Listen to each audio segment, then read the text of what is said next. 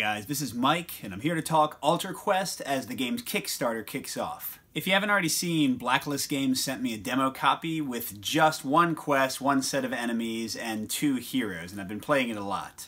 I'm generally a fan of the modular deck system the Sadler brothers have developed. Street Masters was one of my top games of last year, and I still really enjoy it. Brook City wasn't quite as much of a hit with me, but I still really enjoyed the modular decks and how you could kind of mix and match different elements. So where does Ultra Quest rank? And does it stand up as a great dungeon crawler in a really crowded genre? Well, to save you the suspense, in case you don't want to watch the whole video, Ultra Quest, I'm pretty sure, is going to be my top game in the modular deck system. Now, I really want to stress, it's super hard to tell any of this with just the demo I've played. I've only seen 2 heroes out of all the ones they're going to design, played 1 quest, so take everything with a grain of salt. I only know what I've seen. But let me talk you through some of the awesome elements of the game that I just fell in love with. So first, with all these games, and with Sentinels of the Multiverse before it, I love the uniqueness of the characters, how varied the decks feel. I love that the game feels new every time you play a new hero, and it gives you new strategies to try. You have a new deck to kind of learn and engage with. But more than that, especially in this game, Ultra Quest, I feel like the puzzles and the tactical choices you have to make from turn to turn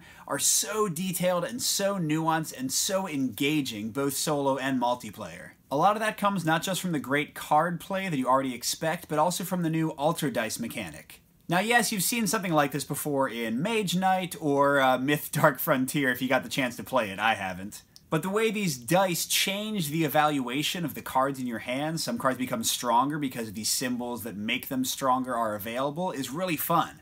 Also, the risk-reward is really great because you'll roll a die to activate one of your abilities, and you'll just have to hope that it doesn't roll the enemy's favored symbol and mess up your plans for later in the turn. Speaking of dice, while there is some luck in the Ultra Dice, there's actually very little luck in the Resolution Dice system. Now this is similar to Street Masters, similar to Heroes of Terranoth, and basically identical to Brook City if you've played any of those. Even if you don't immediately kill an enemy or immediately get the result you wanted, you'll get some tokens that help you pass a result later on. This means that no rolls in the game feel like a complete drag, make you just depressed about your life. Now my main worry with that is that dice rolls wouldn't feel like they mattered because you'd always have good success, but that's basically fixed with the critical result because it lets you keep on adding more dice, it keeps on exploding, and that definitely still gets you that really exciting, like, boom moment of amazingness that you want to see in a dice game. Something else I wanted to mention, and this is huge, the cooperation in this game is off the charts. I hesitate to say this because I haven't played every dungeon crawler out there, but this for me right now has the best cooperation of any dungeon crawler I've played. Pretty much every card I play, every ability I use, has some way to help another hero. Moving them, giving them tokens, dealing damage to their enemies. It's really crazy how every turn you get to really work with each other in such an intricate way. To finish up the pros, I love the miniatures, especially the ones for the features in the room. I'm sure a lot of you are already getting this if you're looking at the Kickstarter page, but the Hero Quest vibe is so strong, and that was a huge part of my childhood, one of the first dungeon crawlers I played heavily besides Dungeons & Dragons, so big plus there. Also, for me, and this is kind of a personal thing, the map, the just one big board, I like it a lot. I find in the vast majority of dungeon crawlers, one tile doesn't really mean much compared to another. It's all just about the distance from enemies that you have. So the fact that for this game I don't have to organize and dig through like 50 tiles or 100 tiles like I do with my big collection of Imperial Assault, for example, is definitely a plus. I don't really feel like I'm missing out on anything. Now, I don't want to give you the idea that the game is perfect for everyone. Yes, I'm kind of a Blacklist fanboy, and Street Masters is awesome, and I love this game, so, you know, you're getting the very positive opinion here. But the game won't hit for everyone, so let me kind of go through some of the things you might want to be concerned about. First of all, the game was definitely designed with one-shot gameplay in mind.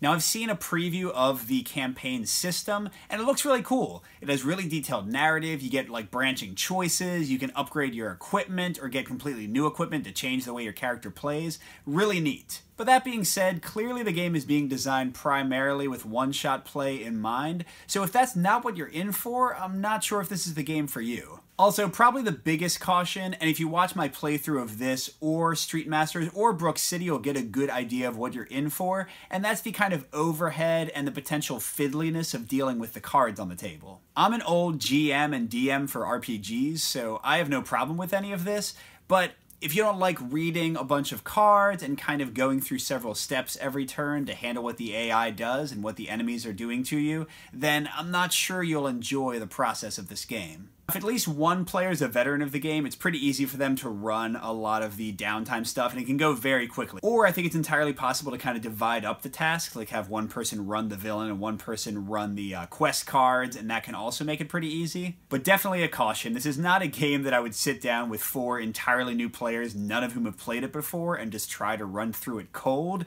I think that could be a train wreck.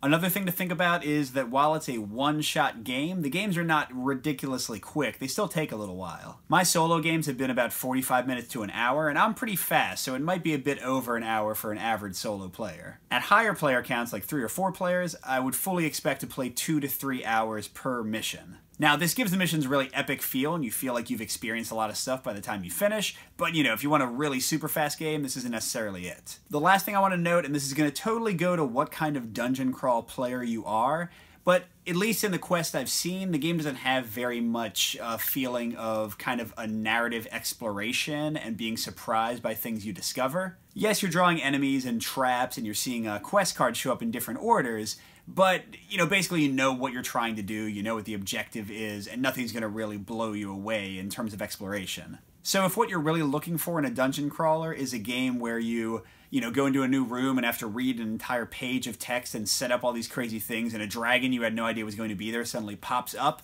again, I'm not sure this is the dungeon crawler that you're looking for. But overall, I love Alter Quest. I want to play it more. I'm sad that I have to send my copy away to another reviewer so they can cover it too. It's early to say, and I don't want to commit too much, but I fully expect that this is going to be one of my top games of next year. I think that's when it's delivering, if not like my #1, because, you know, Street Masters was in my top 2 for last year. I see no reason why Alter Quest won't be in the exact same spot. I just really enjoy the gameplay. The puzzle is so incredible. I feel so clever when I play it.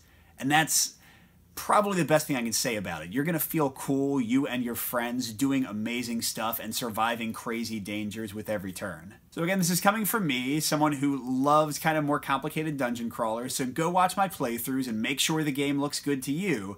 But if you like what you see, I think this is going to be a total slam dunk for anybody who gets to play it. Good gaming, everyone, and I'll see you at the next stop.